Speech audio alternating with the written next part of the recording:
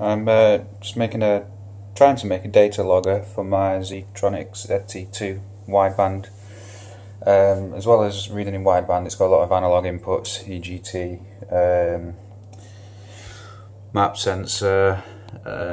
Sorry, focus, you fuck. Yeah, so I'm only interested in the AFR from this because the plan is to make my own data logger rather than using their black box logger, which I have bought actually. The plan is to use obd2 as well, so I can record or data log closed loop, open loop, road speed, fuel trims, etc. And I want to combine a lot together. So early stages, and it's not my forte, programming or any of this stuff really, but got a serial RS-232 serial to TTL converter, one of the I presume fake Max 3232 chips. It seems to work. Every now and then it seems to kind of brown out like interfere with the power supply of the adafruit Feather M0 that I'm using. It's the Wi-Fi version, but I've added the Datalogger board beneath that you just can't see there. It's beneath there is a micro SD and a real-time clock with a battery backup.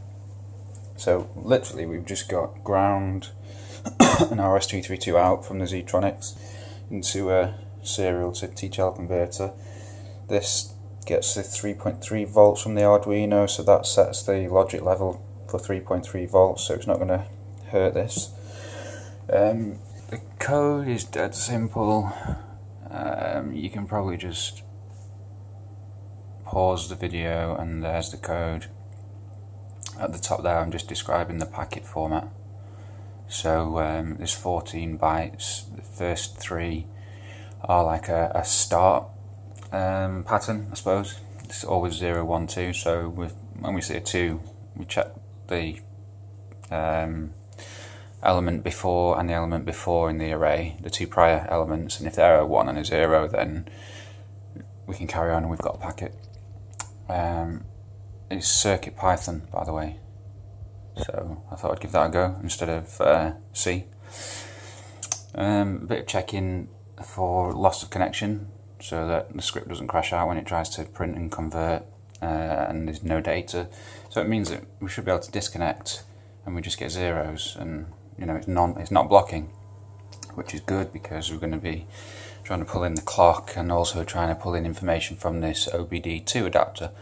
So yeah, the UART read or the serial read is non-blocking, which is good. So you see, just connects anytime and disconnects. So that's what I'm up to. This is for my bike, by the way, BMW K1300S.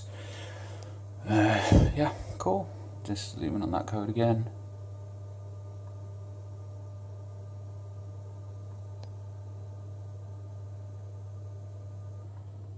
Okie dokie.